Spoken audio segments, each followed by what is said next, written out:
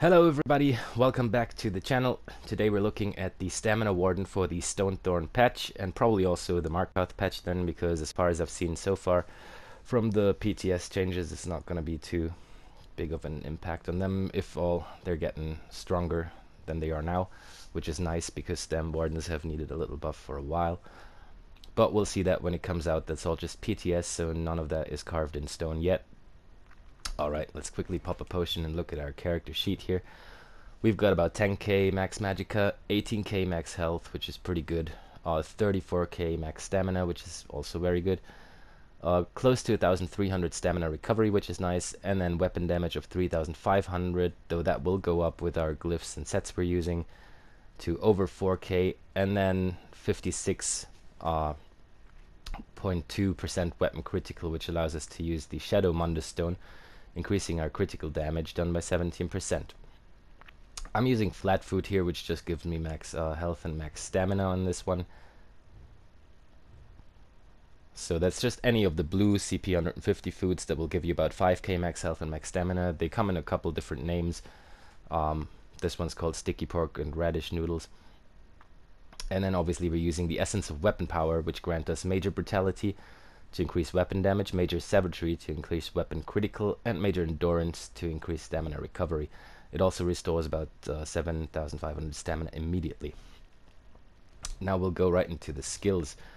And since we're only using skills from the animal companions and fighter skill lines, I'll quickly go into the passives here first, because it's important to understand why we're using so many of them. Bond with nature. Anytime one of your animal companion skills ends, you're healed for 1200 health. Savage Beast. When you cast an animal companion's ability while you are in combat, you generate 4 ultimate, and this can occur every 8 seconds. Flourish increases your magic and stamina recovery by 12% if an animal companion ability is slotted.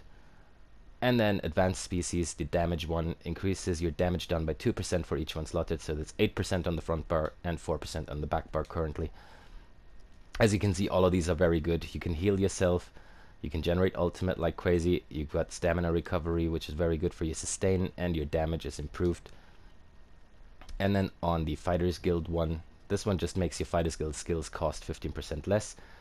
This one, however, increases your weapon damage by 3% for each one slotted, so that's at the moment 6% on the front bar and 3% on the back bar. And then Banish the Wicked, generate 9 ultimate when you kill undead, dead, or werewolf, plus also your Fighters Guild abilities deal an additional 20% damage to undead, dead, or werewolves. So these are very important, and that's mostly the reason for all the weapon damage and damage done, why I'm using so many of these skills here. Alright, first off is our spammable, and that's Cutting Dive. You command a Cliff Racer to dive bomb an enemy, dealing 8,500 physical damage, and when you're more than 7 meters away, you can also set the target off balance and then further increase your damage. Plus the distance the bird travels also impacts on the damage it does. Pretty much looks like this. The bird just comes flying down, and there you already saw off balance proc, and then it does damage.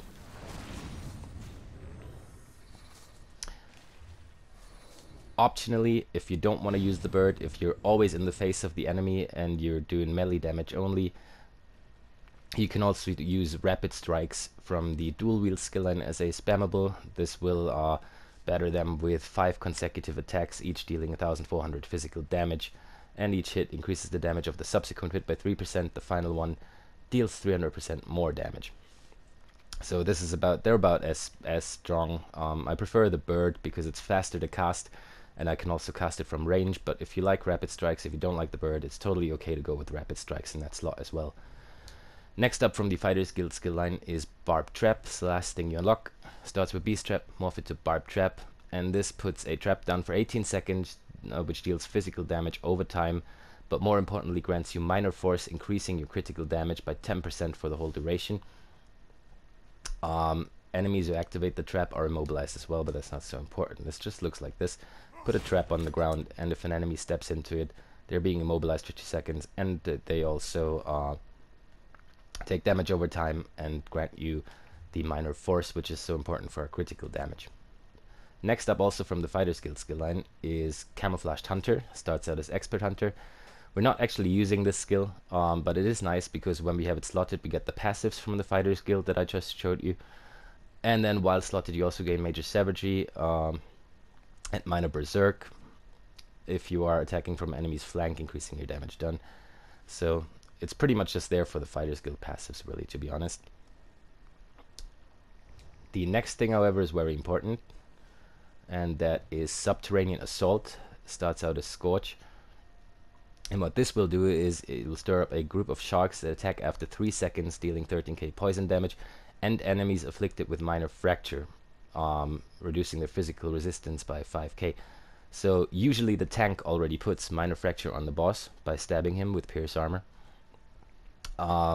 But this is nice for ad pools anyway, because if you say you're starting out in Hellra and there's all these ads, hundreds of them, the tank is not going to be able to stab every single one of them. However, you can just cast your sharks, and after 3 seconds they will come up, and all the enemies in front of you will take damage and also be afflicted with the minor fracture, so you can burn ad groups faster. The next thing we've got is also very important in terms of the debuff it gives to the boss. It's Growing Swarm, also from Animals Companions. And what this does is it will unleash a swarm of fetcher flies that stays on the target for 11 seconds. Probably goes up if you level the skill up. I don't know why I still haven't done it, but oh well. And what's very important is it will put minor vulnerability on the target, increasing their damage taken by 8%. So this is why usually you have Warden Healer in the group. They can put that on them and put the minor vulnerability in the boss, increasing their damage taken by 8%, which is quite a big thing if you're fighting a big boss in a veteran trial that has millions and millions of health. However, you can also take over, and you have that as well. And yeah, enemies near the carrier of the flies then also take damage, by the way, so it's a little bit of AoE as well. Just looks like this. You put this swarm fly on the target, taking damage continuously, and then above its head you can see the little green fly buff. That is your fetcher flies, and then next to it the minor vulnerability. So just make sure you always have 100% uptime on this skill. Last but not least, the Wild Guardian, the bear. It just continuously deals physical damage. Sometimes it does a big swipe to all the enemies in front of it, dealing even more damage. And then once it's summoned for 75 ultimate, which is very cheap, because we already get so much ultimate back from the Animal Companions passive, and if we're fighting undead, dead, or werewolves from the Fighter's Guild passive. So you can pretty much cast this every second rotation. It will do a huge attack for 15k damage. Plus, it's also 100% more damage to enemies below 25% health, so it's very strong in execute. We have to double slot the bear, because if we wouldn't, it would go away every time we swap to a back bar, which would not be very handy.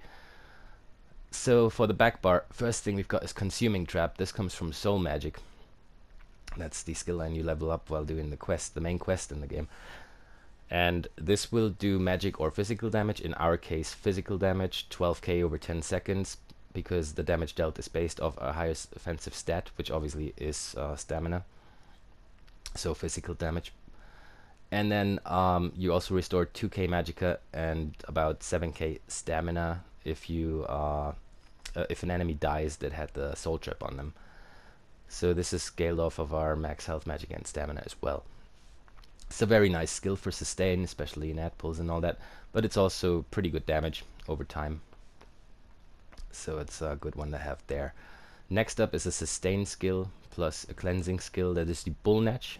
Starts out as Betty Natch, morph it to Bull Natch. That's the stamina morph, which will restore 5k stamina to you over 25 seconds, give you major brutality and sorcery. We already get that from our potion, but in case you forget to pop your potions, or you're just running normal trials and you want to be cheap and use stamina pods, that'll be okay then, if you have the Bull Netch up at all times. Plus, every 5 seconds, the Netch removes 1 negative effect on you, which can be very nice if you're in a dungeon or a trial where there's a lot of poison or fire or bleed or something around, which pretty much is there in all of them. Alright, next up is our heal. That's from the Assault skill line, so you have to play a bit of PvP. It doesn't matter which morph you choose. It's called Vigor. Morph it to either Echoing Vigor, or the green one. This one heals your allies as well. The green one is a bit of a stronger self-heal, but it only heals yourself. So with this one, you can heal the targets around you in that circular thing that you just saw. Reason I went for Echoing Vigor on Stamina Warden is because Our animal companion skills heal us. Our Bettinage heals us. This skill, which we're getting to, also heals us. So there is enough self-healing around to be able to use the group morph and give everybody in the group a little bit more healing as well, or you can help them out if you see that they're struggling and they don't have a self-heal equipped or something. Alright, so our big AoE from the bow skill line is going to be Endless Hail. I used to run the other morph here, hence it's not leveled up, just changed that recently. Launch a multitude of arrows into the sky, dealing physical damage to enemies in the target area every 1 second for 10 seconds after a 2-second delay. It's pretty simple, just looks like this, and everybody in the circle where the arrows are hailing down will take damage. It's also important for our back bar weapon then, because that will boost this skill. Next up is from the fighter skill line yet again, Ring of Preservation. This puts a rune on the ground and you and your allies in it gain minor protection and minor endurance, reducing their damage taken by 1% and increasing their stamina recovery by 10%. Plus you're also healed by 500 every half second, so by 1k every 1 second, and it lasts for 8 seconds.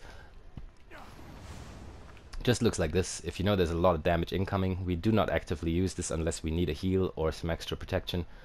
But if you are, for example, in execute phase in Cloud Rest or Sanctum of Phidia or anywhere really, it's helpful to drop it down because everybody around you as well will get the minor protection too. Plus you'll get some self-heals as well then. Alright, so much for the skills. Let's quickly look at the other passives. We've already talked about the animal companion ones, very important. These ones here are not important at all except for the last one. When you activate a heal on yourself or an ally, you grant them minor toughness, increasing their max health by 10% for 20 seconds. And we do activate heals on ourselves for sure. We also activate heals on our allies by using the Echoing Vigor morph. So this is the only important passive. All of the other ones only work if you are using green balance abilities, which we are not. I've got a couple here leveled because I sometimes play PvP on this character, and then they come in quite handy. But you actually just, if you only play PvE, you only need the last passive here. And then Winter's Embrace increases your chance of applying chilled. For this patch, not very important for you. Next patch, we'll have to see when ice damage does the minor brittle thing. If eventually you could even use something like impaling shards on a stamina warden, and then you'd need that passive as well. But that's all PTS talk that remains to be seen. So there's not really any point. However, try and get all of these skill lines up to 50 if you're just starting out with a warden. It's gonna be worth it at some point because the game just keeps changing and changing. And maybe one of these heals will be super strong in one of the next patches, or maybe we'll do ice damage. Who the fuck knows? So, yeah, that's about that. This one is quite good. Reduces the effectiveness of snares applied to you by 15%, so I'd definitely get that. And then increases your magic and frost damage. That's not too important right now because we're not doing magic or frost damage, but who knows for the future. But as of now, Icy Aura is the only one that would be good for us. You want all of the dual wield ones, obviously, since that's our main front bar weapon, and all of the bow ones, since that's our main back bar weapon. You want all of the medium armor ones, since we're running 5 pieces of medium armor, or 7 pieces. That is your choice completely. So, as you can see from these passives, you get more weapon critical, more stamina recovery, and more weapon damage. These values would go up slightly if you were wearing 7 pieces of medium armor, so that would be that would lead to an increased damage output, just a tiny bit, but it would be more than it is right now. Or you can run 5-1-1 like I am right now, so 5 medium, 1 light, 1 heavy, and then you'd get a little bit of extra spell resistance and magica recovery from your light piece, and a little bit of extra physical and spell resistance, health recovery, and maximum health for your heavy piece. Plus also the Undaunted skill line, where it increases your max stamina, health, and magica by 2% per type of armor that you have equipped. So we get full 6%. If you run 7 medium, you only get 2%. And then also activating an ally synergy restores 4% of your max health, stamina, and magica. So that's completely up to you really. 7 medium is more DPS, 1 light, 1 heavy, and 5 medium is more resistances, more health, more armor, and also more stamina and magicka from your Undaunted passive, Undaunted Metal. That just totally comes down to how you want to play your character. If you're going to be in trial situations, you don't need all these resistances. You pretty much only stack at the boss and try and burn it. 7 medium is definitely more damage, as I said before, but if you're also running solo content, 4-man content, sometimes without a healer or something, I just prefer having a bit extra health and resistances with the 1 light and 1 medium piece, but that's completely up to you. Fighter's Guild we already talked about, Undaunted we talked about. You don't need anything from Assault or Support. Obviously you want your racial skills, and then Alchemy, the medicine use one to make your potions last longer, so they can actually have 100% uptime. Now for the race, Wood Elf is not the top damage choice, I'll tell you that right now. The reason my Stam Warden is a Wood Elf is because I do run each class on Magicka DPS and each class on Stamina DPS on my account, and I don't want all of my Magickas to be High Elves and all of my Staminas to be Orcs, which would be the top damage choices, because that is just boring. So yeah, pick and choose your main characters. If this was your main character, go for an Orc probably, because it is the most damage and it gets a little bit more health as well, so you could run the dubious Cameron Throne. That is actually an important thing to say here. If you were an Orc on this build, which is more damage, go for this food, which increases max stamina and max health, and also stamina recovery, because you already get more health for being an Orc anyway, and you don't get the recovery that a Wood Elf has, so you probably want to run Dubious Cameron Throne on an Orc, and not the flat food, because you'd need the extra bit of stamina recovery on an Orc. Reason why I'm a Wood Elf: pretty much extra stamina recovery, which is very nice, and an extra 2k stamina, which is very nice, plus the penetration, since, as I've mentioned before, I take this character into PvP now and then, so it comes in quite handy. Plus you're also faster as a Wood Elf as well. For the races in general, top damage choice Orc, second, a bit behind it, is probably Dark Elf, and then comes Khajiit, and then comes Wood Elf and Redguard and stuff like that. So yes, I'm not one of the top damage races here, but it doesn't matter, I can still hit like 75k or something on the big dummy, which is good enough for most of the trials anyway, with this setup, and that is not even the optimal damage setup as well, which we're getting into now. We are using Briarheart, Dagger and Axe on the front bar, and Jewelry. It doesn't matter if you have the Dagger or the Axe on the front bar, the only thing that matters is that if you have the main hand weapon, so the first one is in Nirnhond, and the second one is in Sharpened. And then your jewelry will all be in Bloodthirsty with weapon and spell damage, weapon damage glyphs. On these here we're using poisons. Should probably equip these. The double dot poisons, they're just called damage health poisons, and they deal 2 different dots. One lasts for 3.5 seconds, the other one for 6.3 seconds, and the poisons are applied by light attacks, heavy attacks, and weapon abilities. If you don't want to run poisons because you're cheap, just put a poison glyph and a disease glyph or an absorb stamina glyph on these weapons here. It's not too much of a damage loss, but it is a slight damage loss. Okay, Briarheart, why? Because weapon critical, maximum stamina, weapon critical, and when we deal critical damage, we increase our weapon damage by 440. So we already had 3,500 about with the potion on, so we'll get an extra 440 from here, bringing it closer to 4k for 10 seconds. Plus, while it's active, our critical strikes also heal us for 341 health. So it's still very good set, Briarheart. The weapon damage increase is super cool. It gives you 2 crit bonuses, which helps out pushing your crit over 50% to use the Shadow Munderstone, and it heals you as well. So this is more of the utility setup right now with Briarheart, but it is capable of pushing pretty good damage as well, so don't underestimate it. However, it is not the top damage option, which I'll show you in a second. Backbar the Maelstrom's bow with a weapon and spell damage glyph on it in infused to make the glyph stronger. And that will, well, obviously that will increase our weapon and spell damage by another 400, so pushing it far over 4k. And then what this does is it increases the damage of the ticks that volley, which is our endless hail, do by 430 each tick, and every time it ticks up to 8 times. So don't get confused by these numbers now. If there's exclamation marks behind it, it's critical, so they're going to be a lot higher anyway. Oh, we'll just see where it goes. So you got 1700, 1800, 2100, 2200, 2500,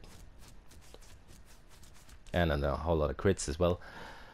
So you see why we're using this bow, because endless hail just gets stronger and stronger and stronger as long as it ticks with the maelstrom bow.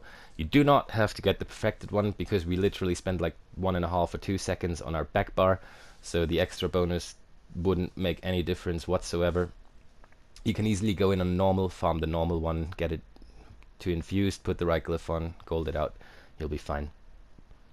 Alright, next set we're running is Relicans. This comes from Cloud Rest, gives us weapon critical, minor slayer to increase our damage done to dungeon, trial and arena monsters by 5%, another weapon critical bonus, and then your light and heavy attacks apply a stack of harmful winds, which will deal 393 physical damage per stack every 1 second, and it goes up to 10 stacks. However, you need to light attack every 5 seconds to keep the stacks up. So as you can see here, there's the wind around the target, and above its head it's ticking down. So 4, 3, 2, 1. And before it has ticked down, you have to apply the next light attack to get your next stack and keep them up. You can push this up, as you can see inside of the little icon, to 6 stacks, 7 stacks, 8 stacks, 9 stacks, 10 stacks, and that is your maximum damage. And then you just have to light attack every 5 seconds within your rotation to not let the winds drop off, because if you do, you lose a whole lot of damage. It's not too hard to keep up. They changed the set from 20 stacks down to 10 stacks, so it's easier to build them up should you lose them, which makes it more viable for all kinds of content, because earlier on you used to have to get all these full 20 stacks back up, which took quite a while. Getting the 10 stacks back up isn't too bad. Obviously it takes half as long, so it's easier to get your damage back if you shall lose it, which makes it more viable for trials and other content, so you can now run this in pretty much everything. Anyway, okay, monster set here. I've got Validreth. This increases our weapon damage. This comes from Cradle of Shadows, by the way. And when we deal damage, we have a 20% chance to spawn disease spores, which will then deal 14k disease damage, and it can occur every 8 seconds. Let's see if we can quickly proc that. Yeah, there they are. These little disease balls here, which will then hit the target. So this is the utility setup, so to speak. Why? Because I can stay ranged if I want to. I've got my bird, which I can do ranged. I've got Welydreth, which will go off ranged as well. And no, don't summon there. And I heal myself by using Briarheart and a variety of my skills. This is a very strong setup, don't underestimate it. Briarheart, Welydreth, Relicans is still capable of pushing pretty high numbers on the DPS dummies. However, it is not the top damage option, which we will go into now, and for that you would replace Welydreth with Selene's. That comes from Selene's web, obviously, the dungeon. Adds 1k stamina, plus when you deal melee damage, you have a 15% chance to call a primal spirit, so another bear, that hits the enemy in front of them after 1.3 seconds for 18k physical damage, and it can occur every 4 seconds. So in best case scenario, getting an extra 18k physical damage every 4 seconds is stronger than Valydreth. However, you have to be close to it, because it is melee damage that it procs off, and the bear that will spawn also will be sort of melee damage, because it doesn't have a huge range like Valydreth does. Another thing here, instead of Briarheart, the top DPS option would be the Advancing Yukita set. So you also wanted the front bar weapon, be it the axe or the dagger in Nirnhond and the off one in Sharpened. This gives you weapon critical, weapon damage, weapon critical, and when you deal melee damage, your weapon critical is increased by 305 for 5 seconds, stacking up to 10 times. So this is currently, and probably also in Markarth, the top DPS set for stamina on most classes, and that is what you would go for if you wanted to opt for optimal damage output. So the differences to the build I'm running right now, if you wanted to go for optimal damage, is Go with advancing Yukita weapons on the front bar and jewelry. Go with Celine's on the head. Go with Orc for a race. And yeah, I think that's pretty much it. Did I forget something? No, I don't think so. So these are the changes you could make for the top DPS option, and that's probably what the Markarth build is going to be. However, this is nicer for survival, for self-heals and all that. And it is capable of pushing almost as much damage, maybe a couple K less than. Alright, so much for that. Let's quickly hop into the champion points, and then we should almost be done with this. 72 Ironclad, 16 Spell Shield, 56 in Elemental, Defender and Hardy, 51 in Thick-Skinned, 19 in Quick Recovery, 44 in Warlord, 75 in each Mooncalf and Tenacity, 20 in Shadow Warden, 56 in Tumbling, 3 in Physical Weapon Expert, 56 at Master of Arms, 44 in Thaumaturge, 56 Precise Strikes, 55 Piercing, and 56 in Mighty. The champion points will probably change with Markarth, but I'll most likely do an update to the build when the new patch drops anyway, because there's a couple things that have to be checked. And yeah, so much for that.